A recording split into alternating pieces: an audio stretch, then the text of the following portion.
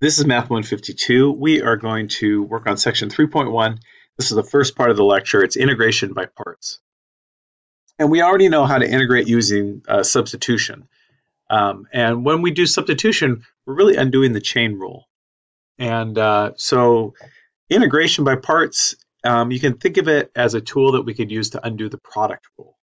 So how do we get there? So I'm going to do a little manipulation right now that's going to show you how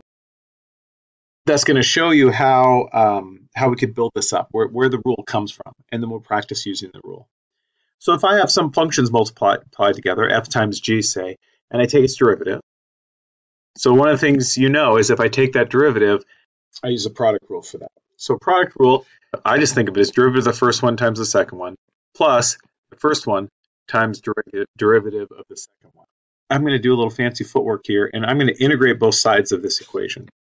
I'm just going to go integral of this side, integral of this side. Is the integral of the derivative drops out, so we've basically got f times g. And then what we've got is, well, since this is addition, we've basically got the integral of the first one plus the integral of the second one. This doesn't seem to get us too far, but here's the trick that we're going to do. We're going to isolate this term right here. So we're going to subtract this one from both sides, and we could go either route. So basically, I'm going to subtract the integral of this from both sides. So here it's gone. So let me rewrite what I have. The integral of f times g prime. So notice that's the integral of a function times the other function's derivative is equal to the two functions multiplied together minus the integral of the first one, the derivative of the integral of the first one times the second. Instead of using f and g's, this often gets written as this. The derivative of a function, this would be f in this case, and then the derivative of that one. So we're just going to say u is f and v is g in this case. And so we could talk about the derivative of g as being like dv, right? Derivative of v. And then that's going to be equal to them multiplied together minus the derivative of u. Or we could say that that is du, the derivative of u times v. This is it. So what I can do is I can do some substitution to get there. And notice when we think of this kind of rule, we have these two functions where we're saying we're taking the derivative of two things. The first one's a function. The second piece of it we'll just say is the derivative of the other function. So here's an example. Let's keep that where we can see it. I want to take this integral. So what I'm going to do is I'm going to do some substitution. I'm going to let the first piece, this x piece, be u, and I'm going to let the second piece, sine x of dx, be d. Okay, so let me grab some other pieces here. So that means the derivative of u, derivative of x is just 1 dx, so we'll say that. And the antiderivative of sine x dx is negative cosine.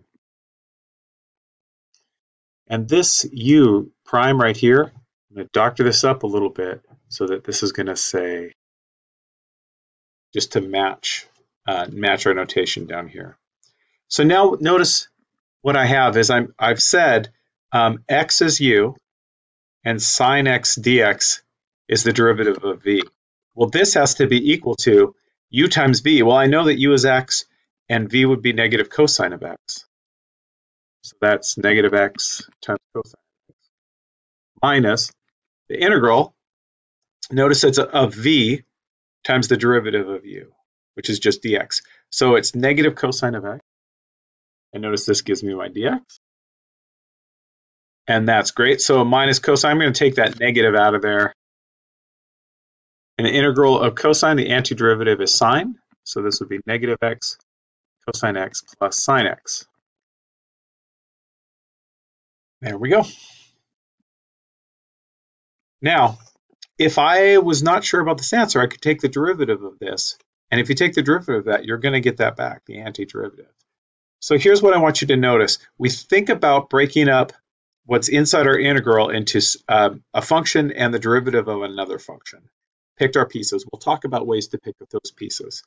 And then we're like, okay, well, if u is x, dv, derivative of v, is sine x dx, then we know what du has to be. We know what v has to be. And then we can just substitute them into those spots right there. That's pretty great.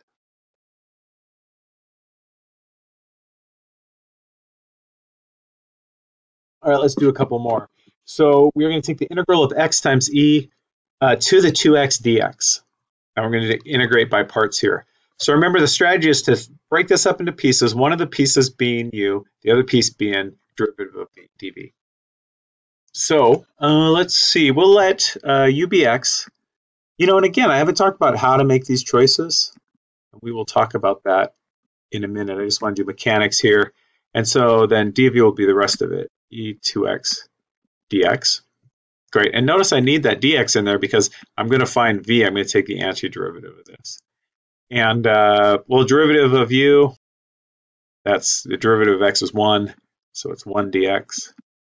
And then e to the 2x, its antiderivative. I know that that's e is its own derivative, and you can do a little substitution, figure it out. Hopefully, you can see pretty readily that it's that.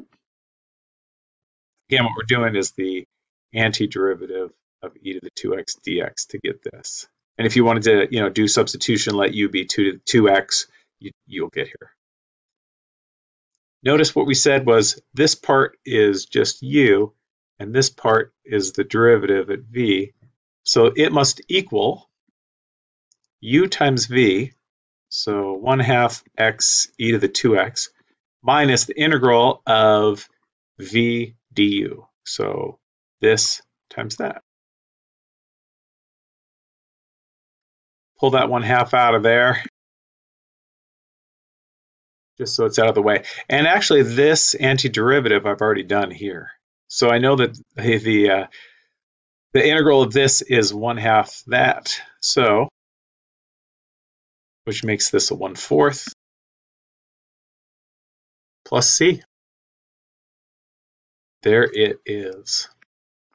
Now, this way, like I said, how do I choose which one's u and which one's dv? So your book has a nice little kind of rule of thumb. It's not a definitive rule, but it's a good way to think about it. This is like right after checkpoint 3.1 in your book. Throw it in here.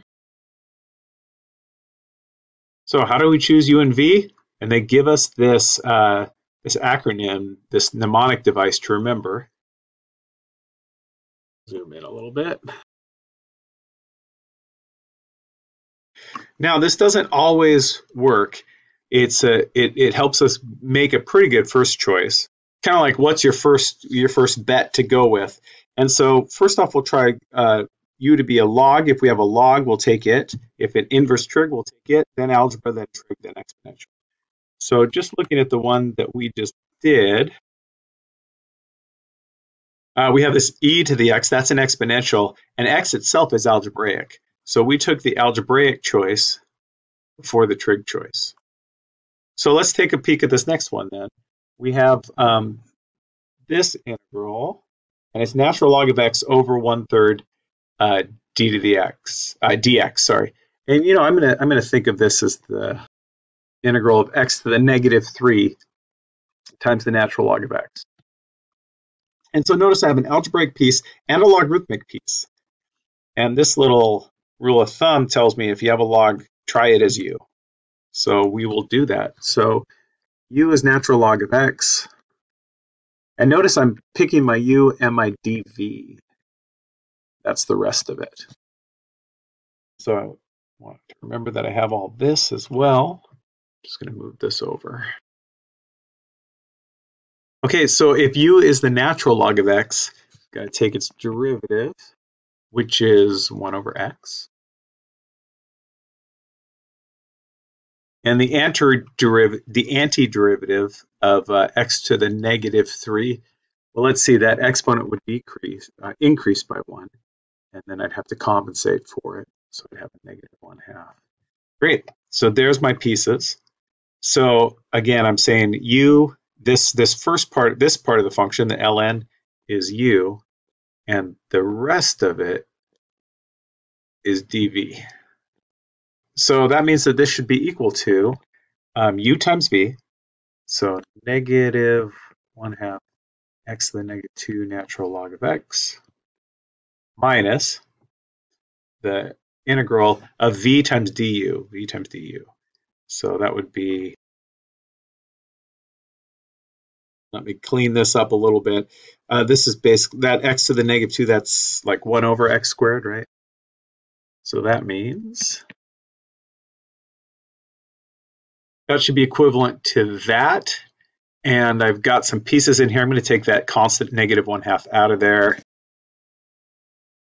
So if we do this integral here, then combine up those fractions. I could leave it like this, or I could deal with those negative exponents and write this. There it is. Here's our basic idea. And what I want you to see now are some things where things get a little, they can get a little tricky on us. Sometimes it's like nested, embedded in itself. All right, so there's our integral. And I see that I have an algebraic and a logarithmic function in here. So I'm going to let u be the one that's algebraic. So again, notice that I've let u be that part and dv be that part. Derivative of u is this v, and I'm taking the antiderivative of e to the 3x, right? I'm doing this to get there. And you could do some substitution to get there. Maybe you'll just see it, but it is this. All right, so now that we have all these pieces, we know that this is equal to u times v, so x squared times that, minus the integral of v times du, so this times this. So 2x times 1/3, I'm going to write that as 2/3 x. All right, so now I get to this point, and things are looking okay, I guess. But what I notice is this is going to be hard to do. So I'm actually going to do integration by parts again with this one. Let me clean this up. I'll pull that 2/3 out of there. And I will break this up again. Algebraic, logarithmic, so I'm going to let u equal x, dv equal e to the 3x dx. Well, I know the derivative of u is 1 dx. And I've already done this antiderivative back here, so I know that it is 1/3 e to the 3x.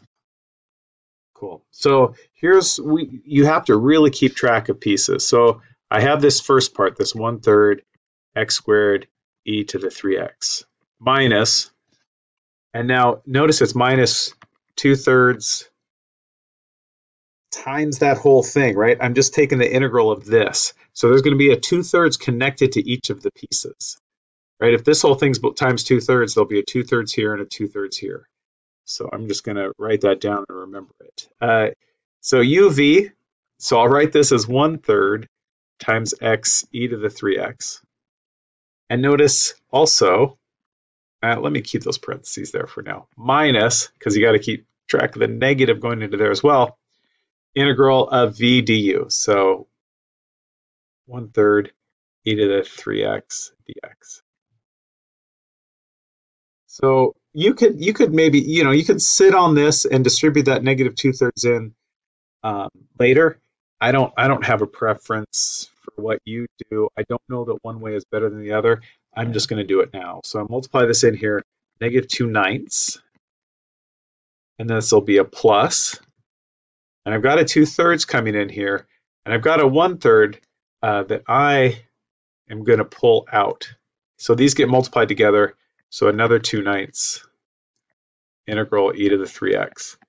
dx. Again, what I did here is I took this negative 2/3, distributed it to this term, distributed it to this term, making this positive, and pulled out that constant. Hoo-wee. All right, one more piece then. Take this integral right here, which we've done several times in this problem. And so that is 1/3 e to the 3x. Notice that's still multiplied by this 2/9 that's right here. And then we've got all the rest of it as well. So instead of writing it, I'm just going to do this real quick. 2/27 e to the 3x, and then the rest of it. So, oh, I missed an x there. Plus the constant. Ooh-wee. What I'm hoping that you'll notice is we had to work to peel away at this x squared, right? Like we had it, and then we took its derivative, and that made it just a 2x, just a single x, and then we had to do it again. And this, like, going back and forth between these two representations, we had to do a bunch of times, but it was really about peeling away that x squared, peeling it down into pieces. All right, here's another example. I think this one is super clever. So I have algebraic, exponential. So I'm going to let u be that algebraic part. dv be the rest of it. And let's see, derivative of u is going to be 3t squared dt. And now v is going to give me grief. Like if I try to take the antiderivative of this, I could do substitution, right? So u equals t squared, but du equals 2t dt. I don't have a t in here. Oh, so I'm going to have to be clever about this. I could have a t in here if I broke this up. Again, this is a clever, sneaky problem. So what I'm going to do is I'm going to think of u as t squared, and that leaves me an extra t, right? Like I could think of this as t squared times t.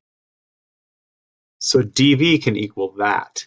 So then now I can take the antiderivative of this. I can take the integral of this. And this type of thinking, you have to do some creative thinking in these sometimes, really to see the pieces. So derivative of this is 2t dt. And now if I do this, again, let me just do this with a little side work. A little substitution. So that means that I only have a t, I don't have a 2t, so 1/2 du is t dt. Okay, so that means that this would be 1/2, well, here, let me do this. Integral of e to anything is itself, so 1/2 equals that, but u was t squared, so it's 1/2 e to the t squared. So notice that I had to be a little clever so I could do this, and even in doing this, I had to do a little side work on it, right? There's going to be a lot of nested integral work on these problems. And I'm not even close to done because now I just identified u and dv, and so then now this is equal to u times v, so t squared, 1/2 t squared e t squared minus the integral of v du. So v du, these two. So this is going to be 2 times 1/2 is 1, t, et squared dt. And now to do this integral, I've actually already done it. That won't always happen, but if I didn't realize that I'd already done it, look right here, right?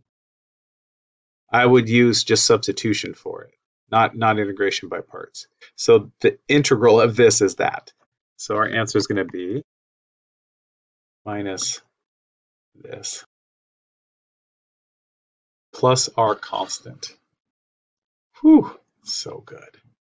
All right, I'm going to do a couple more examples for you here. And again, they're all pretty darn clever. Here's one to get used to. So since I only have one function really here that I see, it's natural log of x, so natural log. So I'm going to let u equal that. So if u equals natural log of x, that means that dv is just going to equal basically 1 times dx, or just dx. So derivative of this is 1 over x dx, and then the antiderivative of this is x. So this equals uv, so x times natural log of x, minus the integral of v times du. X times 1 over x, that's just 1 dx. So the integral of that is just x. So x natural log of x minus x. You'll sometimes see this written this way as well, where they factor an x out, right? Both things. So it's a good thing to remember and to know.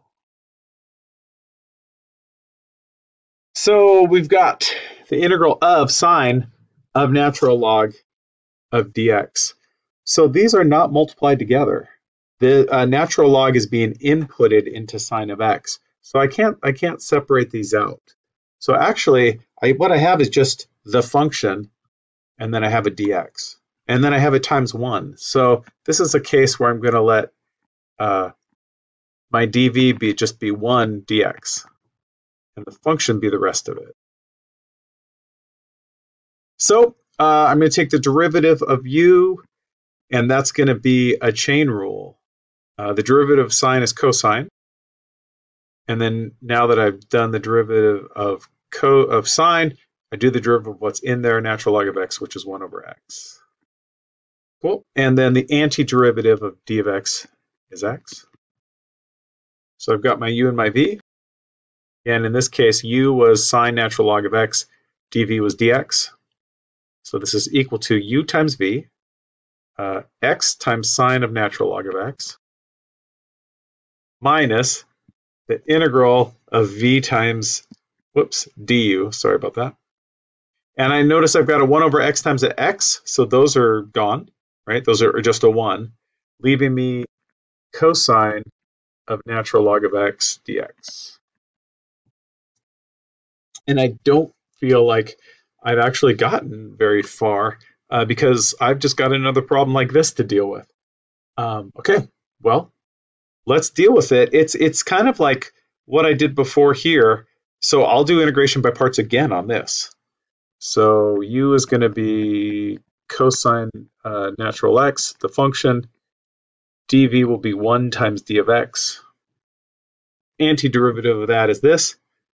If I take the derivative of u, chain rule again, derivative of cosine is negative sine of what's in there, times the derivative of what's in there, which is 1 over x dx.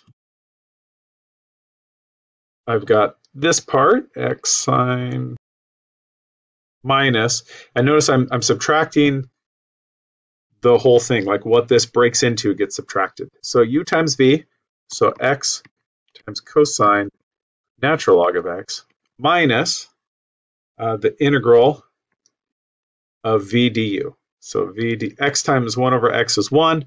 Boy, this is looking familiar. Negative sine of natural log of x dx. So let's distribute that negative into there. So it goes here, and then it also goes here, which makes that positive. But then this negative can come out, man, making it negative. And look, I'm back where I started.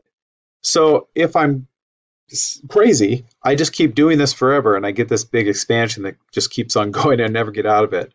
But I can be a little clever. Remember, this is equal to that, right? So this is equal to that. And this is what I'm solving for. I want that all alone. So since I have it on both sides, I'm going to move this over to that side. In other words, I'm going to add this to both sides of this equation. And if I add them together, that just means I have 2 of them. And if I have 2 of them, I could divide both sides by 2, in order to solve for this to get this integral that I'm trying to solve for alone. So divide by 2 or multiply both sides by half, same thing. And there's our answer. So if you get your original integral back, stop. And then you can move it over to the other side and divide out and to keep it solved for that. All right, are you still with me? I'm going to do one more example. Now, actually, not even do the whole problem. I'm just going to set it up. But you know, I might clean this up a little bit first. In other words, like that's really kind of messy. You could do a little substitution. You could like let you or maybe let's use you can use anything you want. You can use A, you can use whatever. But let's do substitution, not integration by parts, but substitution. Let u equals 2x plus 1. So du equals 2 dx. So if I do my substitution into this, notice it would be the integral of the natural log of u 1/2 du, and you can take the 1/2 out. And maybe like then integrate by parts from there, and it might save you a little bit of work. If the u's and the v's start to get confusing for you, because we use u both for integration by parts and for substitution, you know, it might help you just use an a instead of a u. You know, just use another variable. I made the L into an A. Just use another variable to go. All right, these problems, it's beautiful and it's not easy. It's a real like kind of canon of work. So take your time, do the practice, and send me any questions that you have. Post them in the forum or send them to me.